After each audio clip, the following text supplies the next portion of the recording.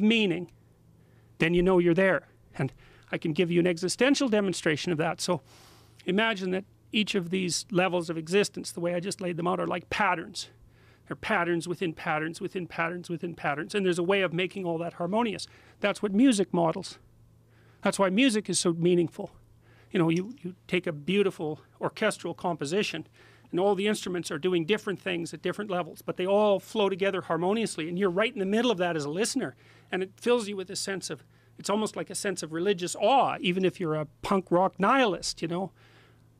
And the reason for that is because the music is modeling the manner of being that's harmonious. It's the proper way to exist.